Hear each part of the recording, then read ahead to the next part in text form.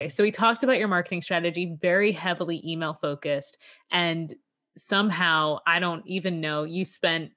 Did I ask you, or can I ask you how much you spent to build up your first 80,000 emails? Is it going to get me Yeah, upset? it Am I is. going to be jealous? Yeah, it was $3,000. Oh my gosh. Yeah, Okay. it's If you're it's basically impossible That's to run. impossible. That's It's not impossible to. Yeah, no. okay. So Well, yeah, he's a unicorn. That doesn't yeah. happen. Please, listeners out there, this does not happen. I'm super lucky. Wow. So yeah, it's amazing. Okay. I mean, you started with nothing. You had an idea, no email list. You built this email list, 80,000 people with just a ridiculous budget, ridiculously small budget. And then you were like, okay, I'm ready to launch my Kickstarter. Mhm. So, how well did you nurture that email list? Were you emailing them to make sure? Because the whole point of getting an email list is not to just have these emails and sit on them. You want Yeah, them to buy when you launch. yeah. So, how often did you stay in contact with them so that you were sure at least they remembered who you are when you were ready to Yeah. launch? Yeah, so that's a great question because I think that education piece is undervalued because I think you could have 1,000 person email list and make tons of money the second you launch because they're well educated. What we did was once they signed up for a whole Kickoff Labs thing and potentially shared.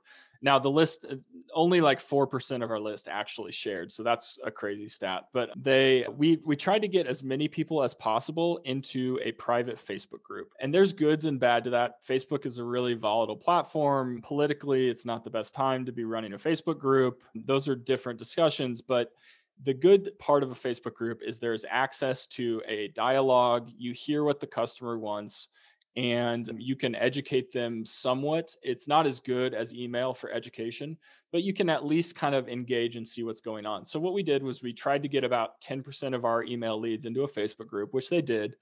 And then we would use the Facebook group to kind of get the information from them, like of what's going on, like what are they worried about, right? So magnet safety. So every, there's threads about people freaking out about magnet safety. What do?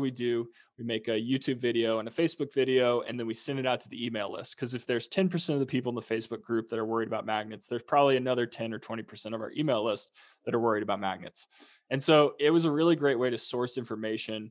And we would put out email 2 to 4 times a week, I would say. So we were pretty What? hard on it. Yeah. And I mean, listen, the people who are going to unsubscribe are going to unsubscribe, right? I mean, we started our email list at the end of September and we launched at the end of January. So we did, a good like 4 months of this. Wow. So we did a lot of education. I mean, by the end of it was almost like every person on our email list was like an investor in the company because they knew so much that was going on. Now, if you wanted the full interview, head over to club.thetoycoach.com and check out the Podcast Insiders Club. As a member, you get access to the extended audio and video of this episode and so much more.